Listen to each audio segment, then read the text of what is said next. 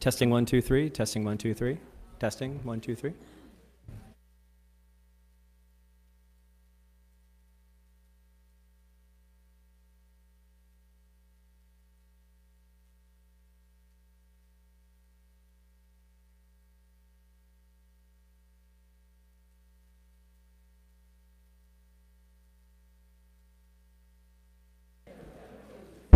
Okay. How close to, there we go.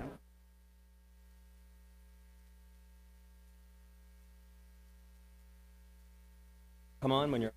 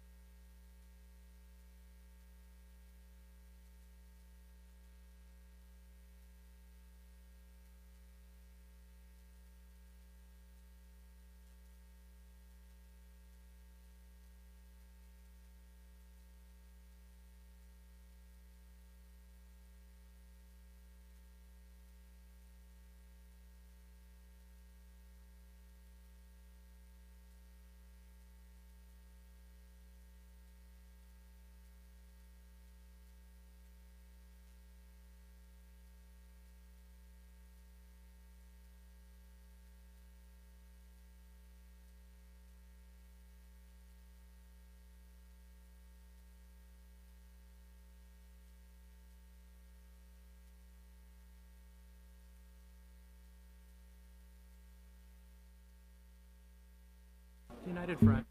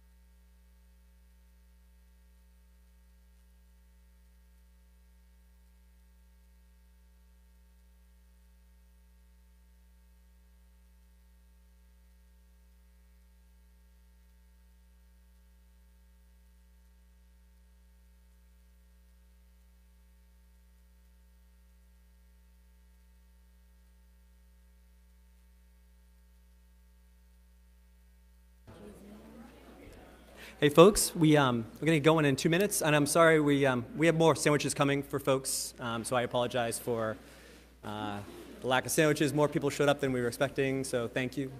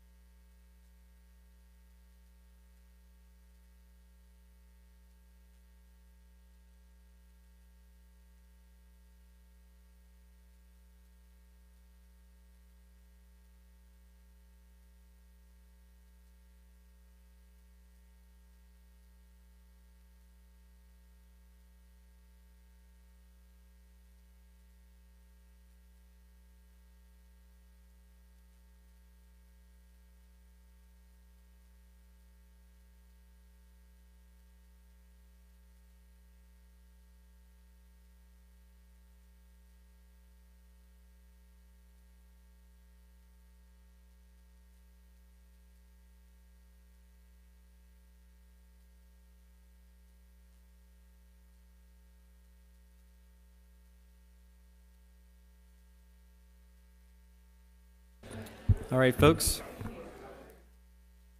Hello. Welcome, everybody. All right, so welcome. Apologize for the lack of space and lack of sandwiches. More people showed up than we were expecting. If you were expecting that Jay-Z would be on this panel, I apologize. I don't think he was available. But welcome. This is a Congressional Internet Caucus Academy briefing, and we've been doing these things since about 1996. Which is a pretty remarkable span of time. These are meant to be informative issues, discussions on critical internet issues as we see them, and we're policy agnostic, but we try to provide a good baseline of understanding on some of these key issues. Today's panel is, in the era of streaming, who's a bigger music mogul, Jay-Z or Congress? And this is hosted in conjunction with the Congressional Internet Caucus. And the co-chairs of the Congressional Internet Caucus on the Senate side are Chairman Senator John Thune and Senator Patrick Leahy.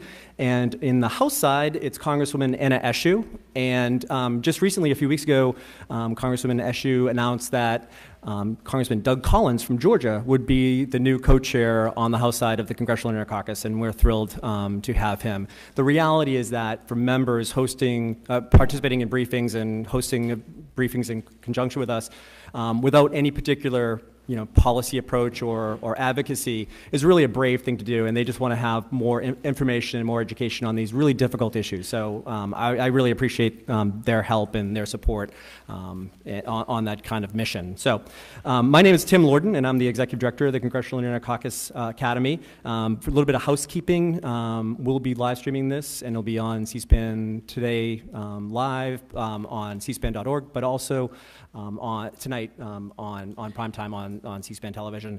The hashtag today is Music Moguls, and you can follow along at NetCaucusAC. We will also podcast the audio and video of this afterwards. So let me just start off by kind of setting the stage here. This is supposed to be an educational event. We are using the kind of title of who's a music mogul, Jay-Z, Congress, as to illustrate the fact that what a lot of people don't know is that since the beginning, Congress has been very, very, very involved in music. And a lot of people don't know that, and a lot of people don't understand where Congress is involved in the federal government, and Congress has oversight of those things. But you'd be kind of surprised to find that out, and we're gonna go into more detail on that in just a minute. So as far as the speakers go, I'll introduce the speakers in a second, but there's a lot of players in this marketplace, and it's really hard to understand. And I apologize, there should be about 20 people up here at least representing different perspectives. We just didn't really have the space or the time to do that. So this is a good group of folks, and let me just introduce them kind of alphabetically. To my right is Danielle Aguirre. She's the Executive Vice President, General Counsel of the National Music Publishers Association. Next to her is Kevin Erickson from the Future of Music Coalition, and Kevin is he's an artist, he's a songwriter, and he's a producer. And then next to him is Julia Massimino, who's the Vice President of Global Public Policy for Sound Exchange, and she'll explain kind of what that is and what that organization does. And then next to her is Curtis Leggett, who is the Executive Vice President of the National Association of Broadcasters. And then finally at the end, Ali Sternberg, who's the Senior Policy Counsel for the Computer and Communications Industry Association. And in her own right, Ali is a singer and songwriter. So we're thrilled to have this group of folks. I guess let's define what a music mogul is. There's money, right? Jay-Z, Forbes just reported recently that Jay-Z's worth $1 billion. That's a lot. Congress's net worth, I don't know what its net worth is. It spends a lot. I don't know what it's worth, but we can argue about that later. Obviously, when it comes to moguls, influence is really important. The cultural impact of Jay-Z and people like Taylor Swift and other folks like that is just really, it's part of our national fabric, song and music. It's really, really hard to quantify that. But I think for the purposes of this panel, we'll probably talk about your power to control your creativity and your music. And I think that's kind of where it gets a little bit interesting, where over the course of the last 2 centuries, Congress has tried to get involved to be a part of how musicians get compensated, how they can control their copyright, and that's really the heart of what we're talking about as a music mogul, like who can control music and the like. So just to go way back, like 200,000 years, since the beginning of the species, song and music has been such an important part of who we are as human beings. It's been around to tell stories, to tell our history, to inspire us. It's really hard to underestimate the impact and influence of music and song when it comes to us as a species. But it hasn't been until recently that we were able to start kind of controlling our music. 200,000 years ago, when the first Homo sapiens were telling stories through music, they weren't able to copyright them and they weren't able to record them. But fortunately, at the beginning of the Republic here in the United States, in about 1790, there was the first Copyright Act. And during that time, Congress actually gave a copyright for the composition, the notes, and the lyrics of the music that somebody would write. And that was in 1790. And it wasn't until about 100 years later that Thomas Edison gave us the ability to kind of capture the performance of that sound, of that song, onto a phonograph. And we've been kind of recording it on different media ever since, and that was a recently new development. And then finally, over the last century or so, we created new ways to kind of take that sound recording of that music and transmit it to larger audiences. So we had broadcast radio came about in the early part of the 20th century. Then we had cable television. Then we kind of launched satellites into space. And then eventually the internet came along. So there's been all this new development on how we can kind of transmit the sound recording, and that's where it gets really complicated. It was pretty easy 200,000 years ago. Nobody had any rights to do anything with their music. They just sang songs around the campfire. It's a little more complicated today. On the way over here, we took an Uber from my office, and the Uber driver was really chatty. He asked me, "Where are you going? What's going on in Rayburn?" Because he could see our destination in the app.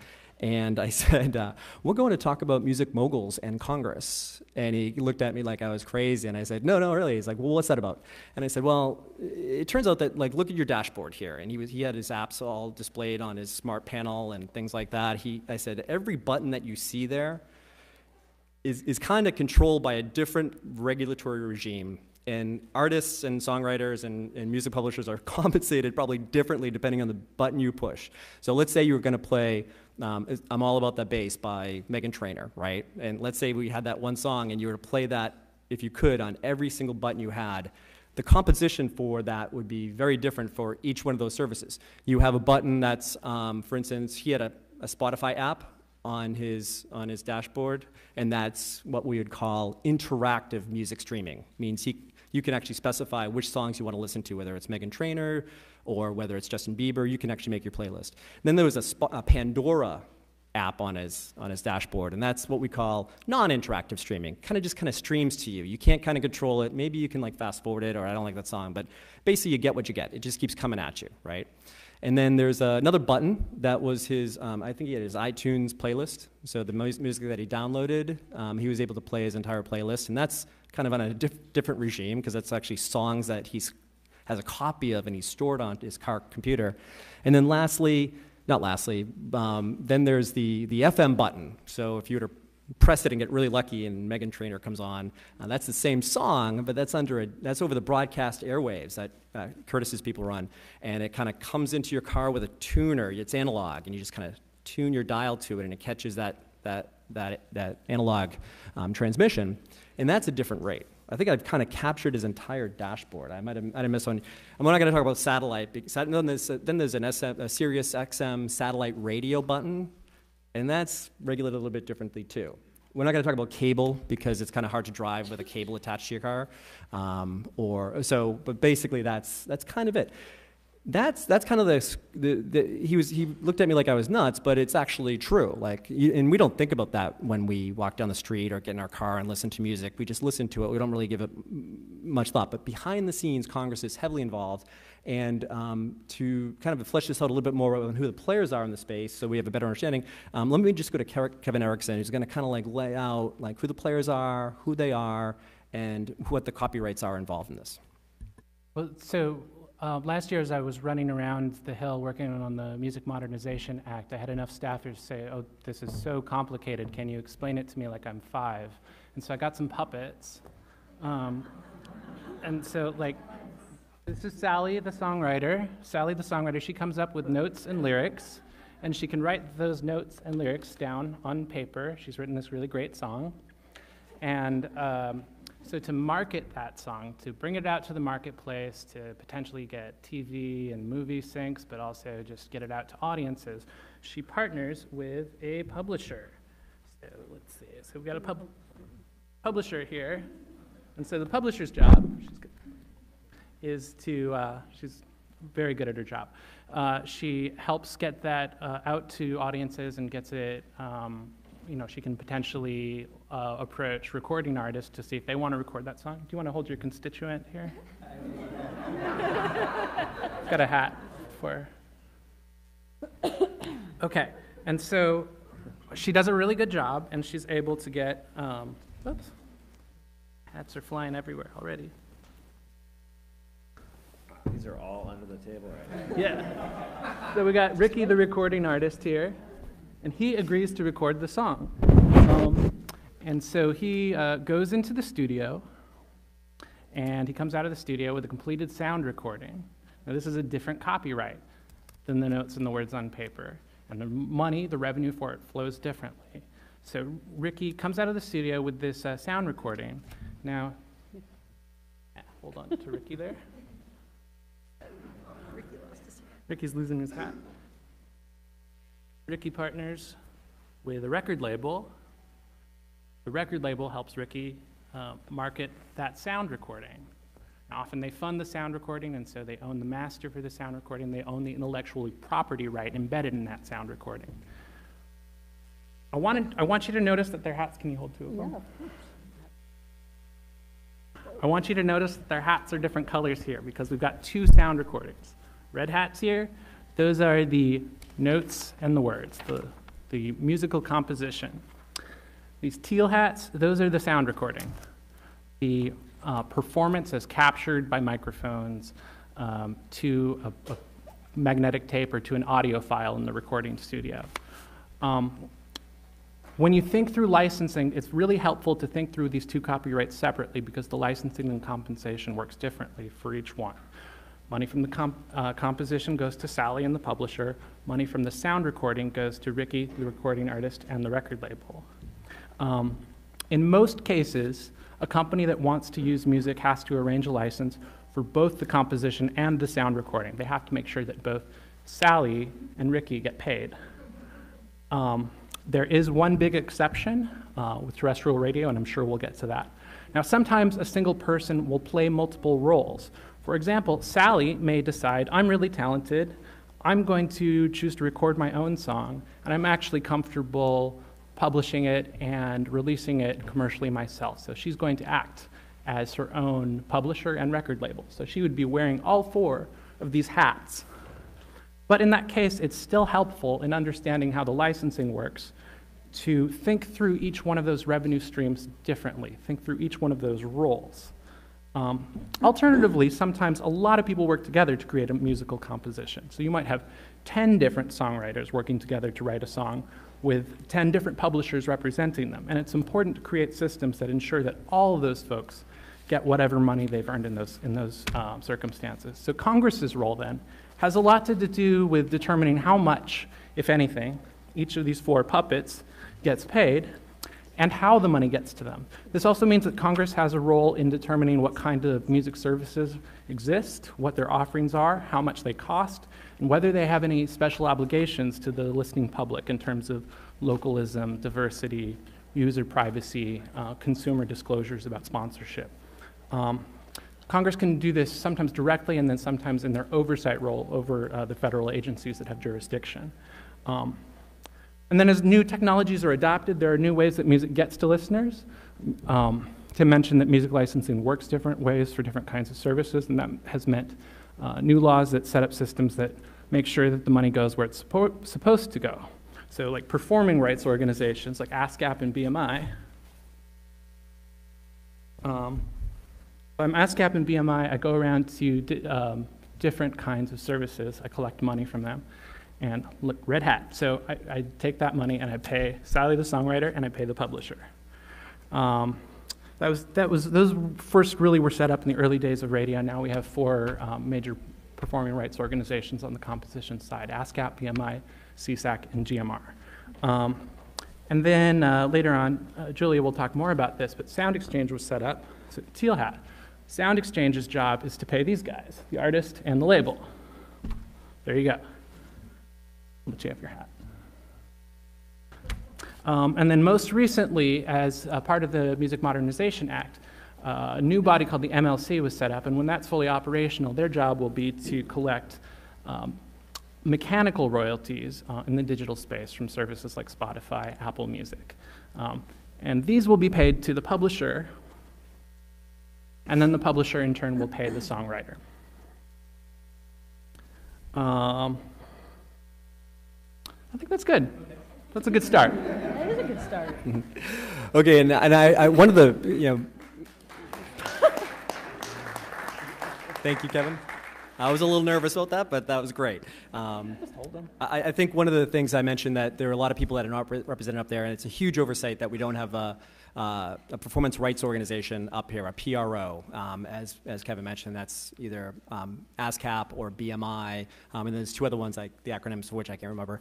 But basically, can someone maybe have Daniela explain at some point why they came into existence. But right now, let's just go to Ali really quickly to kind of like elaborate on the sound, the sound recording side. I think recently you might have heard that Taylor Swift had been upset that her first 4 albums, the sound recordings, the masters, had left her control. So maybe Ali, you can explain like what that means, and Kevin just had the tape of a fictional sound recording there. So Ali. Yeah, so I'm happy to follow up on Kevin's presentation. So as Kevin mentioned, there are the 2 copyrights.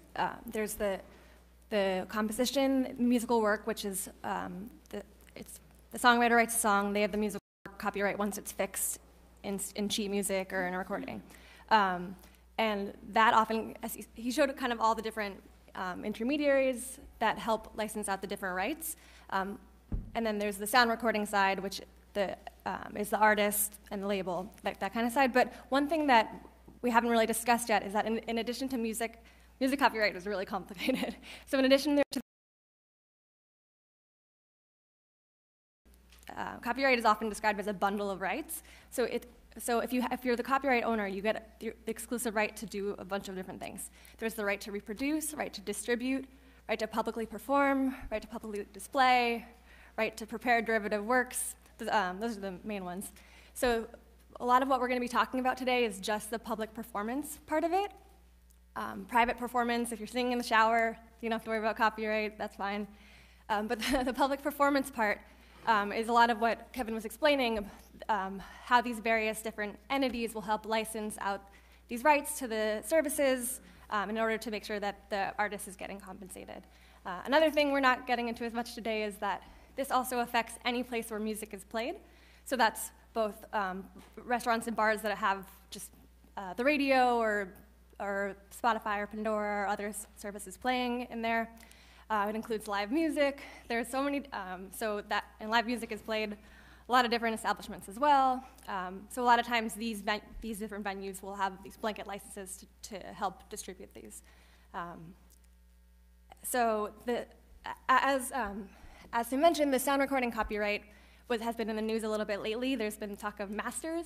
So the master is the individual sound recording. Once it's completed, all the different people at the music producers, labels, it's all been completed. That's fixed in this master. So we're talking about copyright a lot today, but there's also a lot of intersection with other areas of law, including contract law, employment law. There's so many different intersections that copyright intersects with.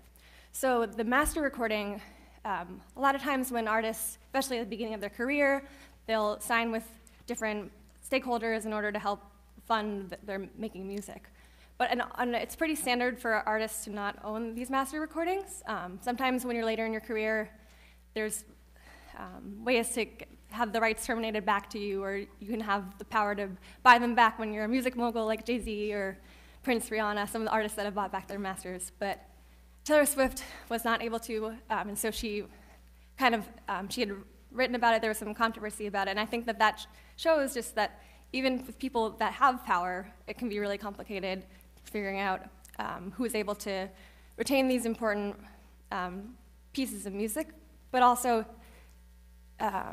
it was the right with Taylor Swift was really just being transferred from one owner that's not her, at Big Machine, I think, to Scooter Braun, his holding company. So it didn't really change that much for her, but it really helped that people talking about this issue a lot. Another thing that happened with masters recently, you might have heard that there was new reporting about a big fire that happened back in 2008, but we didn't really find out about it till a few weeks ago, and that involved a lot of master recordings from some really iconic pre-1972 music, so it was really devastating, a universal music fire. But the Music Modernization Act, as I think we're going to talk a little bit about more later, did change some of the things that affect day-to-day music distribution, music reproduction, and are going to help to bring together these different players, some of which are here. As Tim said, there are so many people that are affected by music and that own different pieces of the music marketplace puzzle. But yeah, that bill really, as some of you may know, if you were in Congress, or working in Congress, interning in Congress last year, that was a pretty big thing that happened last year, was that there was this consensus bill where it changed some of these important music rules, and it built on a lot of the history that we know that Congress had done in the past.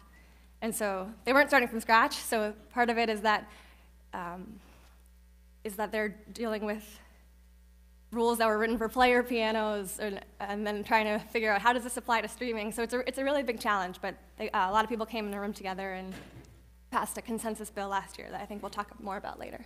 Yeah, so Thomas Edison gave us the ability to record sound into a sound recording like Taylor Swift's masters, and then over the years, new technologies came along to take that sound recording and transmit it to audiences like radio broadcast, telephone, the internet, satellites, and that's where things, as that happens over a period of time, like Congress kind of jumps in to deal with that new technology and try to figure this all out, and that's why it might be a little bit complicated.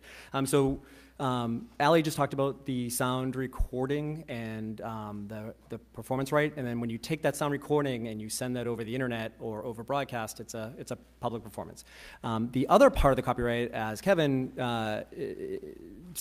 detailed, is the actual notes that are written down and actually created. And so the people that represent them are the National Music Publishers Association in part. That's all your members. Not every songwriter is part of your membership, but a lot are. So Danielle, if you could explain, kind of elaborate on the composition copyright and what it means and why it's important in the different types of transmissions that we have. Sure. Hey, everyone. I'm Danielle. I'm from the National Music Publishers Association. We represent publishers and their songwriting partners. I'll get into it a little bit more, but there is a very well-known songwriter based out of Nashville named Lee Thomas Miller, and he says often, he's testified on the Hill a number of times, that songwriting is America's smallest small business, and it's true. But it also happens to be one of the most heavily regulated by Congress. It has almost 75% of its revenue regulated by Congress through various laws, as well as what I'll get into later, consent decrees that are governed by the Department of Justice. And it's a very small industry. It's the entire industry both publishers and songwriters, is probably a $2 to $3 billion industry in the United States. And if you think about how you listen to music today, whether it's Spotify or Apple Music or SiriusXM, you know that any of those companies individually have multiple billions more than our entire industry, and yet are not as heavily regulated. And so it is interesting because when you think about how you listen to music, what you probably don't know is how music is originally created by songwriters and then help to be distributed by publishers who help songwriters in a lot more ways than just distribution. They give advances to help songwriters create music and live while they're creating music. They help them partner with other writers so that they can write songs. They help them partner with artists so that they can record the songs. All of that is heavily regulated. And for the most part, the royalties that are received by songwriters and music publishers are set by the government.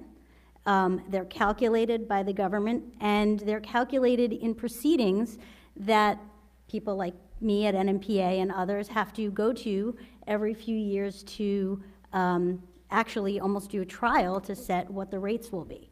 And so, when I was thinking about this panel and thinking about, who's the bigger music mogul, Jay-Z or Congress, I think when you're thinking about Jay-Z's sound recordings, you're thinking, I don't know, he's pretty powerful.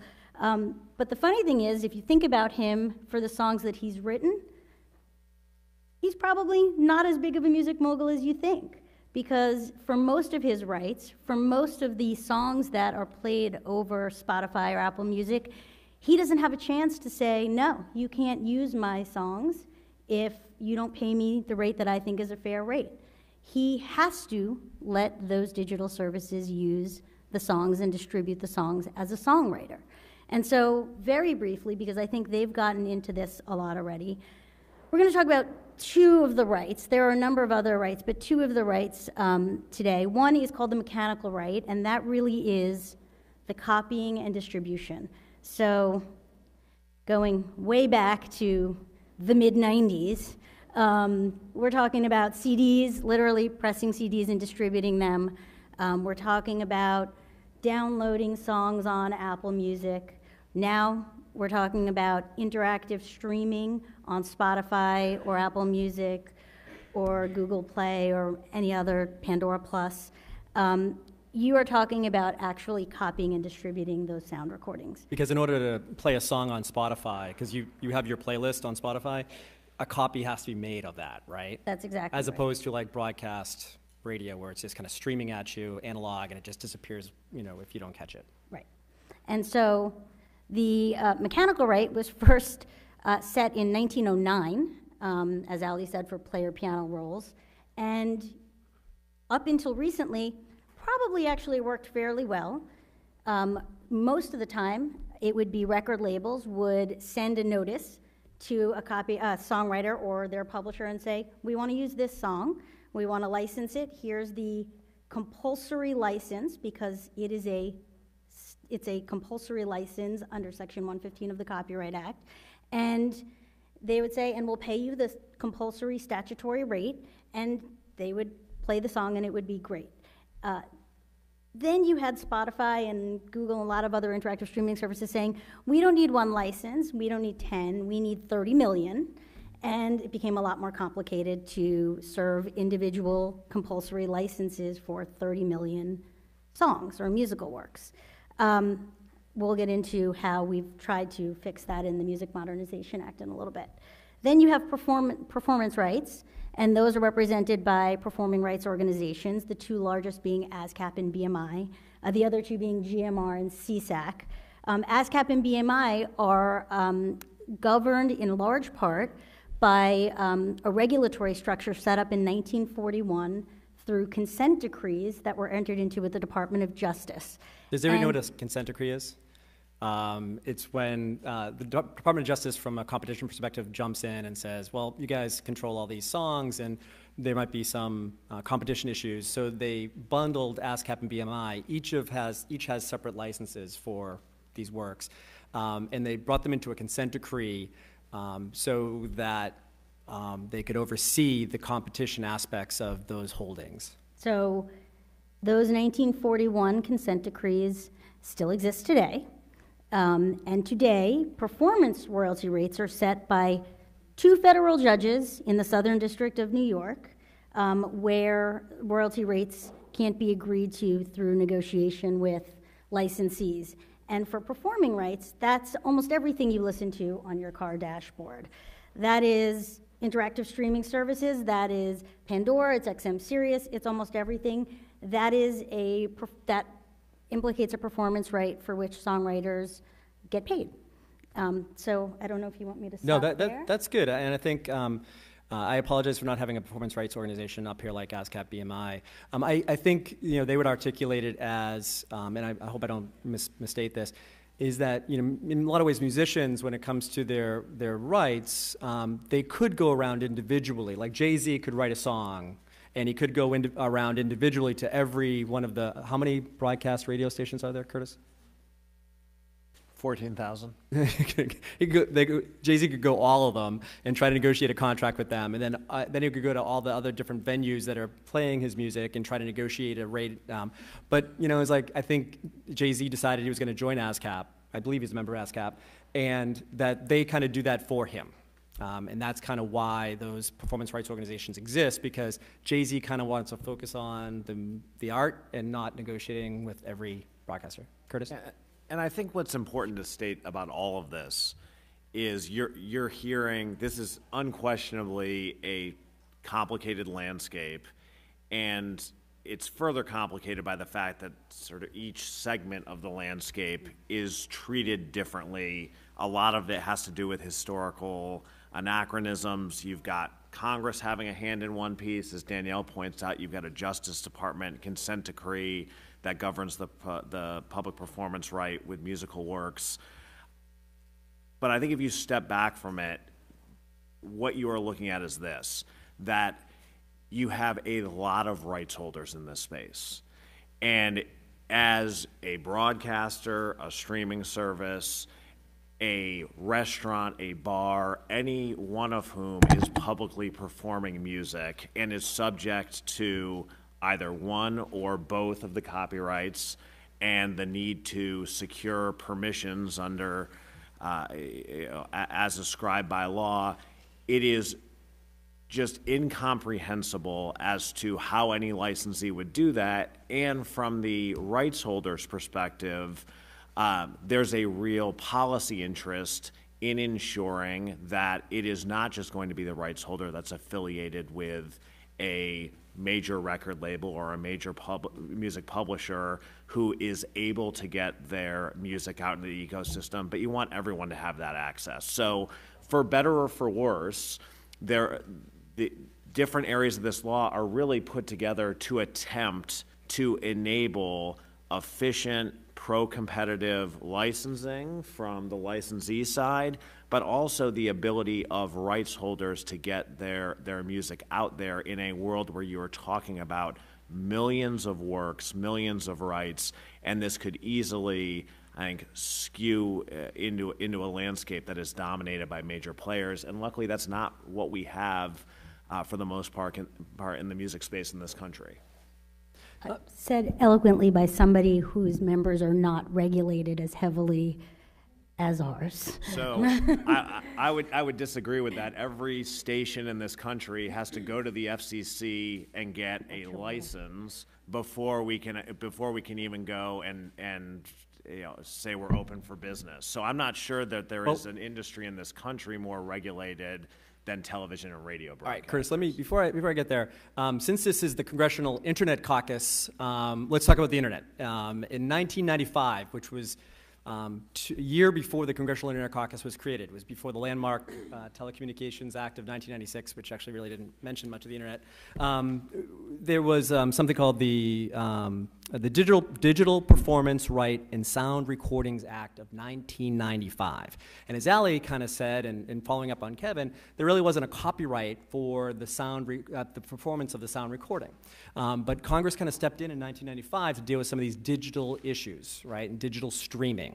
And when I say streaming, kind of like the Pandora model or the cable music model, where the stream just comes to you song after song after song. You kind of pick a genre, maybe, but you can't select which playlist what actual songs you want to play. So Julia is very involved in her organization, Sound Exchange, is kind of a function of that act in 1995. And Julia, if you could explain what that act did and how your organization came into being. Sure.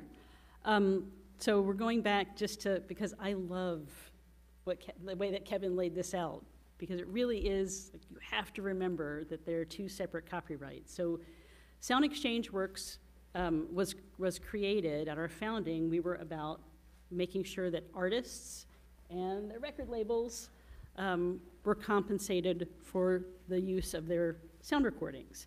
I was going to start talking about the 1995, these two laws were passed, one in 1995 and one in 1998, by saying we're really going into ancient history.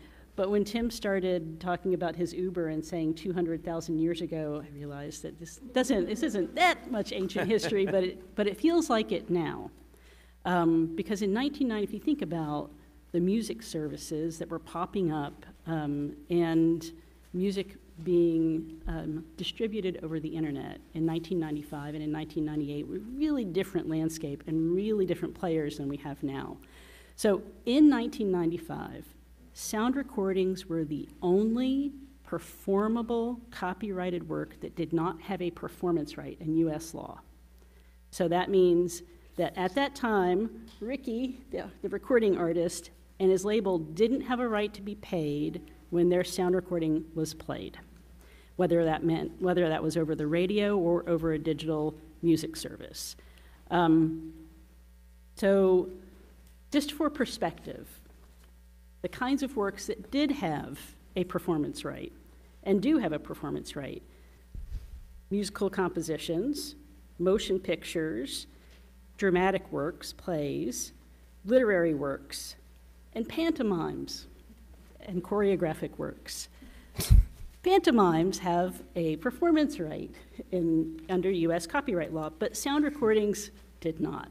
And so in 1995, members of Congress were hearing about new digital music technologies like satellite and cable music services, and the reality that those distribution of music over those services was likely and was already disrupting the ability of recording artists and record labels' ability to recoup their creative investments and their work. So right at that moment, that they were making returns on their investments in that work through physical sales, through CD sales, and so Congress stepped in at that point and created a new framework. And that new framework came in the Digital Performance Right and Sound Recordings Act of 1995 and the Digital Millennium Copyright Act of 1998, or the DMCA. And so those two laws did a lot of things in U.S. copyright law, but since Tim's asking me to talk about sound exchange and treatment of sound recordings, I'm going to talk about 4 things that those two huge laws did. First, importantly, they granted a performance right in sound recordings for digital audio transmissions only. So not the full performance right that musical compositions enjoy, but only for digital audio transmissions. So that means performances or plays on digital music services, satellite music services, cable music, so the stations that are way at the top of your cable, on your cable box, if you have a cable box still, webcasting services like Pandora, satellite radio, I would say like SiriusXM, but it is in the United States only SiriusXM, and also Curtis's constituents, FM radio stations that simulcast online. So when they simulcast digitally, the radio, okay. Right. So if I am sitting at my desktop listening, as I did when I first moved to Washington, D.C., and I listened to my favorite radio station from home in Texas, that's what we're talking about. You wish you would still do that. Don't think that I don't still do that. I'm not going to give a shout out to the station, but you know.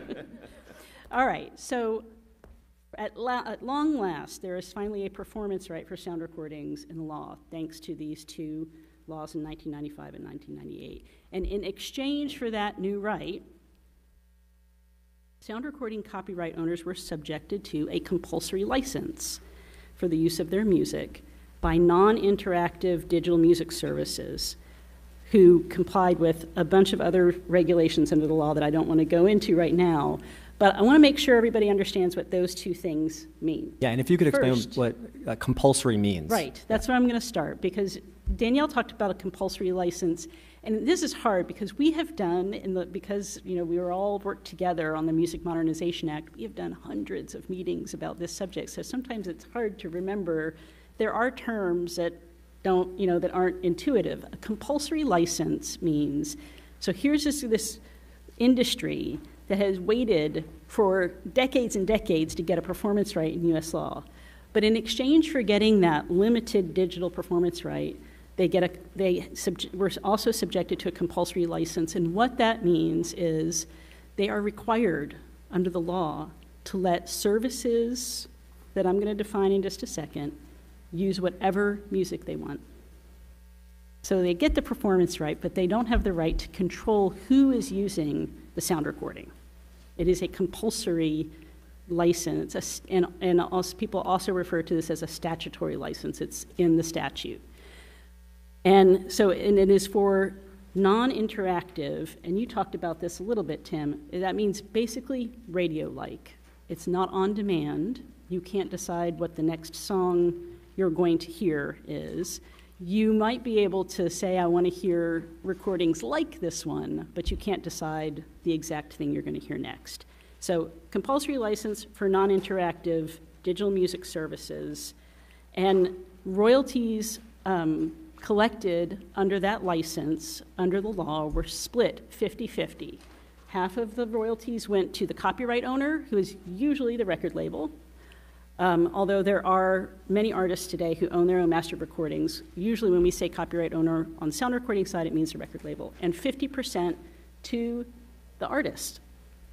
5% of that artist share under this, for these royalties, and this is all in Section 114 of the Copyright Act. So people refer to this as the 114 license. 5% of those royalties on the artist side also go to a fund called the AFM SAG-AFTRA Fund, and that fund, those royalties are distributed to all of the non-featured performers on the recording, so backup vocalists, backup musicians. And that is unique in the recording industry, that those artists share in the royalty stream from the recordings. Okay, so the third thing that these two laws did related to sound recordings is it also, because the performance right was created, it established the ability for copyright owners to enter into voluntary licensing agreements or direct licensing agreements for services that were not eligible to use this new compulsory license. So now you have services that want to use everything, and you have service and can use this brand new compulsory license, and you have services that maybe want to be on demand, or you have services that want the right to play a whole album straight through.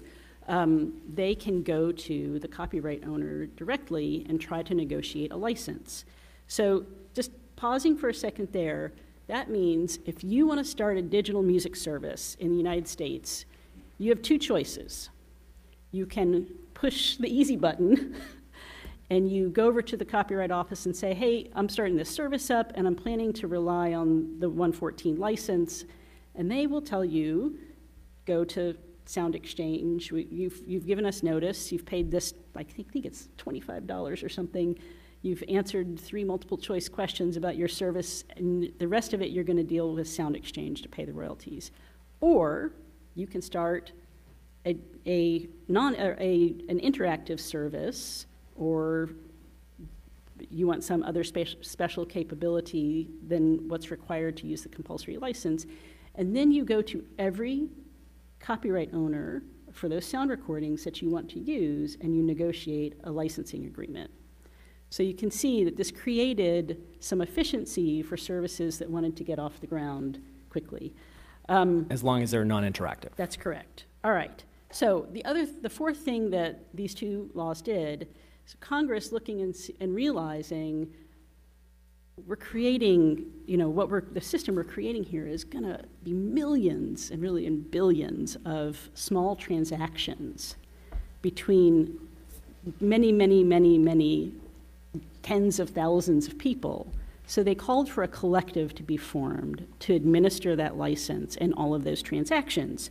And so in 2000, the industry started forming that collective, and in 2003, Sound Exchange became the independent, not-for-profit collective with full representation of the industry on its board. We have an 18-member board. It is half copyright owners and their representatives, and half representatives of artists, both artist unions. We have 2 artists on our board, artist representatives, managers, lawyers. And since 2003, we have been this independent collective with the duty to represent the entire industry before the Copyright Royalty Board that sets royalty rates for all of the types of services that want to avail themselves of this compulsory license. You can imagine at the time, there wasn't, when this license came into being, there wasn't a single registered artist. So we established this collective. Here we are, fast forward 16 years, we have 180,000 plus accounts that we pay royalties into, representing copyright owners and artists. We're collecting royalties from 3,000 plus services that are relying on the compulsory license. And we now have a repertoire database of sound recordings in the tens of millions. And we also administer some of those direct licensing agreements because we have built this platform for that purpose. Okay. So essentially the statute, the 1995 Digital Performance Rights in Sound Recording Act, in a way created your organization. Sure, it called for the creation of the organization, and it created this platform on which all of digital music streaming is exploded. We have 15 minutes left, I think, or just a little bit less. So I want to go for some questions about this issue to the audience in just a minute. But is it too late, too early for me to go to, before the more MMA discussion, to my Uber driver and his dashboard and kind of explain, if he presses the Spotify app and plays Jay-Z's song, and let's say Jay-Z actually wrote the music, but it was performed by somebody else, how much does he get paid for that? Is there a statutory? Sure. So on the sound recording, you want to? If it's Spotify, let's say it's the Spotify button. Let's do sound recording. Why don't I run through that dashboard really quickly? Just really quickly. And then you want to do it for, okay. Because no one's taking notes on exactly how much, and I'm not trying to say that people aren't paid enough, but just to give an example. I don't want to get into the rates. Yeah, because but just you can roughly find them all on Sound Exchange's website. Okay. Excellent memos about them. But if you're sitting at this dashboard, and this is where it's going to get fun for Curtis. If you have a car that's newer than mine, and you have a screen like your Uber driver did, it's amazing. And you touch the Pandora button, let's say, you are the artist, Ricky and his label are being paid at a rate set by the Copyright Royalty Board under a standard of fair market value, of a willing buyer, willing seller, which is the closest we can come to fair market value under a government regulated system. Pandora, I'll switch over to SiriusXM. Pandora has direct licensing agreements now, too, but you wanted Spotify. Yeah, Spotify is entirely directly licensed. It does not rely on the compulsory license. So it is getting, the performer and record label are getting rates negotiated by the copyright owner and negotiated between Spotify and the copyright owner. If you touch the SiriusXM, and SiriusXM comes to you from a satellite in orbit. It's just not more than just a dashboard. It's actually a satellite that's up there, and it's transmitting down to your car. One of the bizarre twists of legislative history in the 95 and 98 laws that I was talking about earlier is that SiriusXM which was then Sirius and XM, came to Congress and argued, we're just putting satellites in the air. We weren't planning on paying for music. This is a surprise. You can't surprise us this way. So they negotiated to get a below market rate. So for 20 years, until last year when the MMA was passed, copyright owners on the sound recording side, performers and record labels, were forced by the government to turn their music over to satellite radio services and accept a below market rate for their use because they had come to Congress 20 years ago and negotiated basically a coupon from the government for their use. Well, one of the people missing from this panel are like SiriusXM, so I apologize. But they should be here. But here's the thing: that was fixed in the MMA, and it's one of the really important things that was fixed in the MMA that isn't mentioned much because there were big changes in that bill. And so now, going forward, when rates are set for SiriusXM, they will pay a rate that's set at fair market value, which is a good thing. And then if you're listening to FM radio, and anybody can jump in on this one.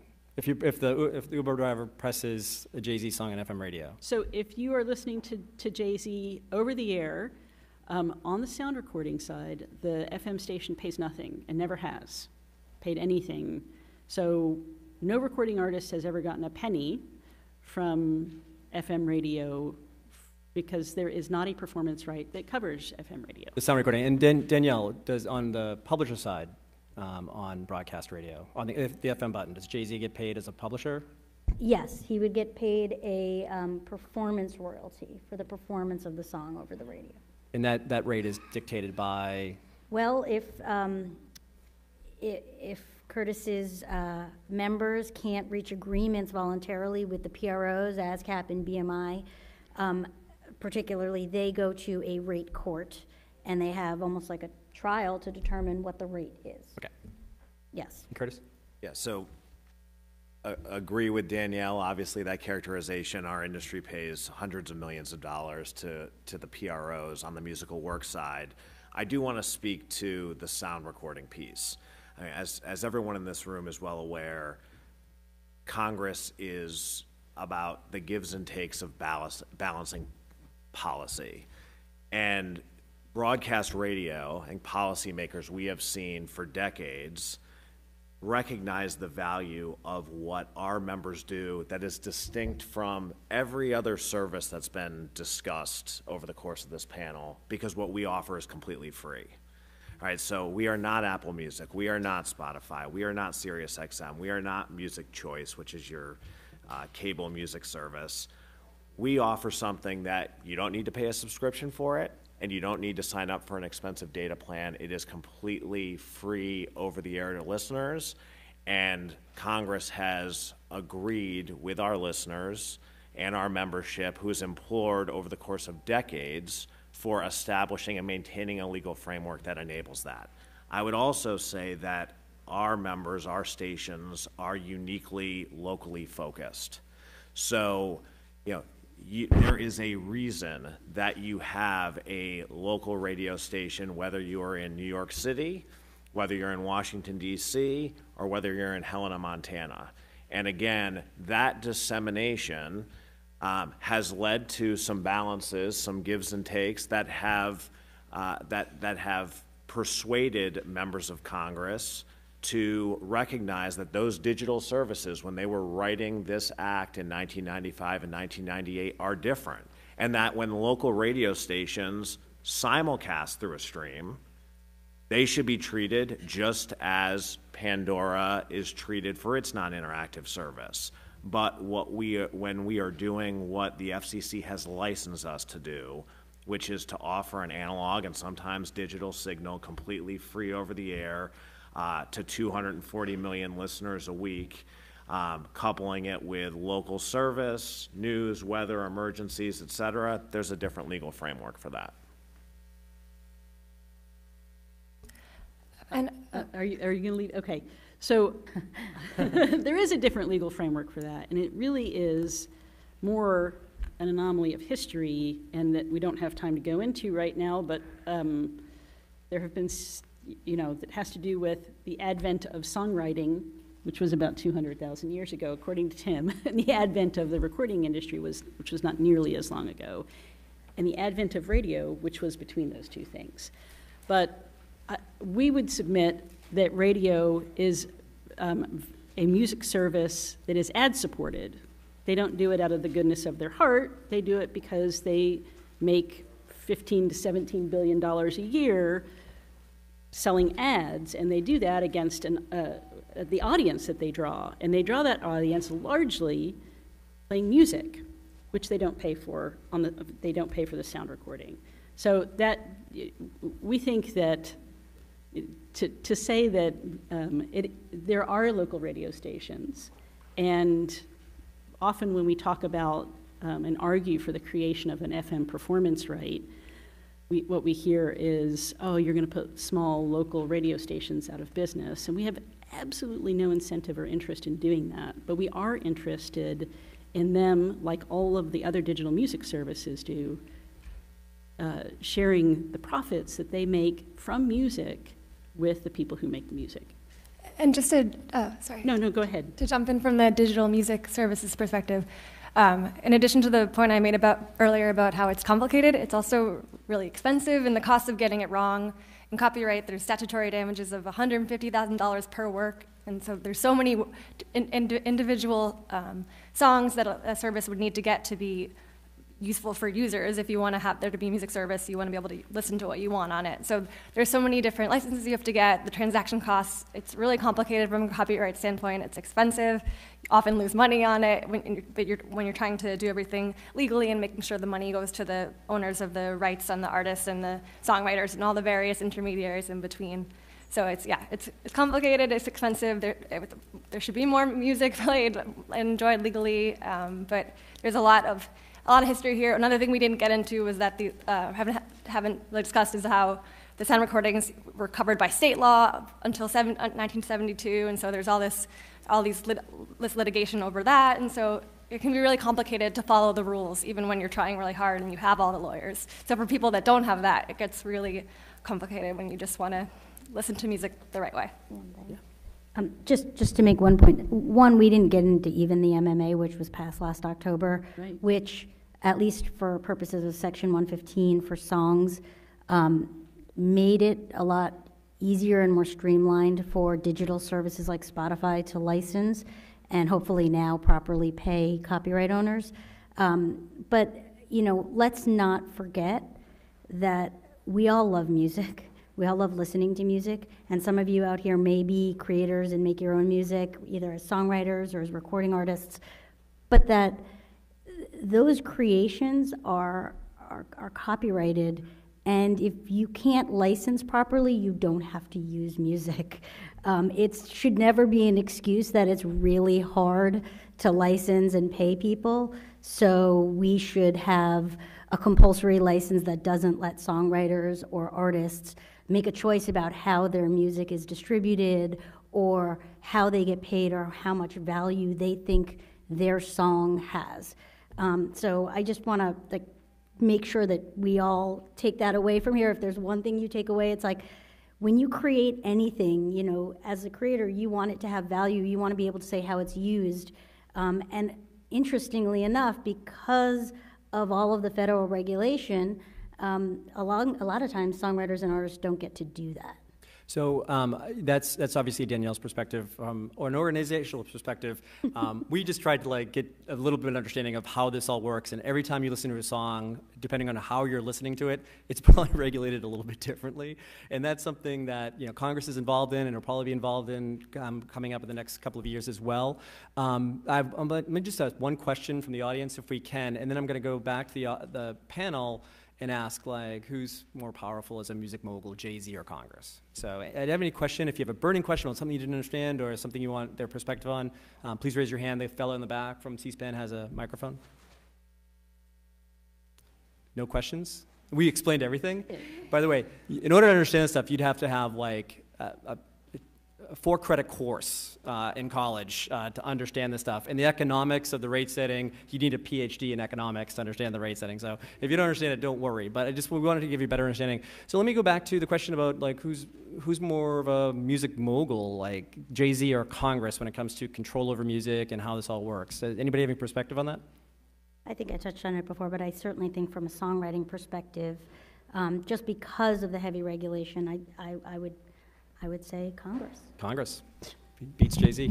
I mean, I would say that mogul is kind of an outdated way of thinking about it. These moguls are sort of, historically, they make the investments and they create a lot of new value. And I think a lot of the problems in music right now come from private equity. You know, they're the ones really driving consolidation in so many parts of the industry, including radio, and driving them away from the local focus that they'd had historically towards a place where they're playing the same homogenous playlists in every city.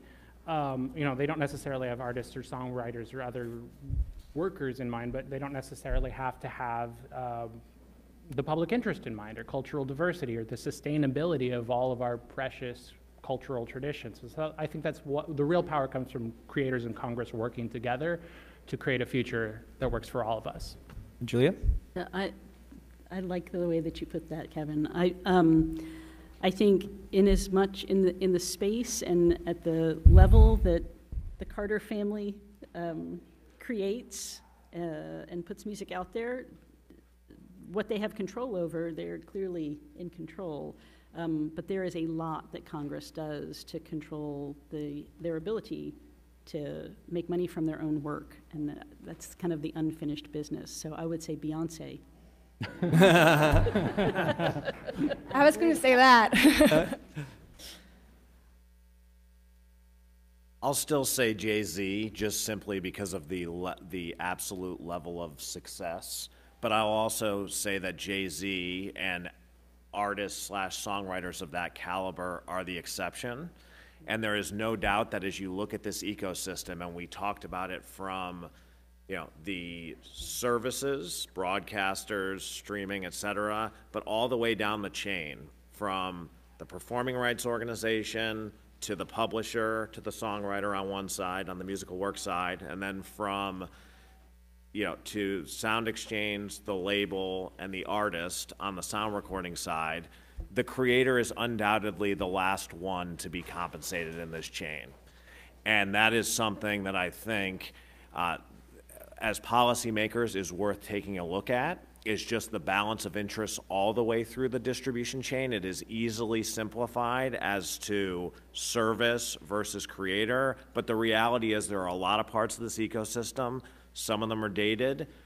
Many of them provide value in a lot of different ways, but there's no doubt that you have market power issues at different parts of the distribution chain. You have a lot of complication. You've got creators signing away at rights at very, very early ages. So I think there's a lot for Congress to look at here.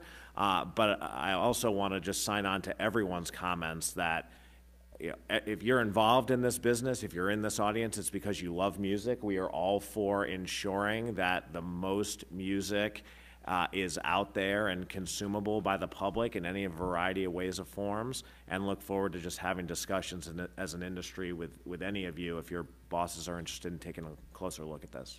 Yeah. So on the premise of the question, I appreciate, you know, Kevin challenging the premise. But as I look at it, you know, Congress is in a relationship with two other entities, like the judiciary and the executive office of the president. Jay-Z's in a relationship with Beyonce, and so I think she gets the better part of that one. Also, like if Congress came together, the House and Senate, and actually, as a resolution, wrote a song. Not that we'd want to listen to it. There are some good musicians in Congress, though. And they sang a song and they composed it. And Jay-Z did the same thing. It turns out that Congress doesn't have the ability to copyright that song. So in that one, Jay-Z wins. Is that correct? I believe that's true. Yeah, government can't own copyrights. Yeah. That's under 105 of the Copyright So Act. just Jay-Z's killing it. I want to thank all our panelists, including Sally and Ricky, and everybody else that came and participated. Thanks for coming, and hope to see you again soon. Appreciate it.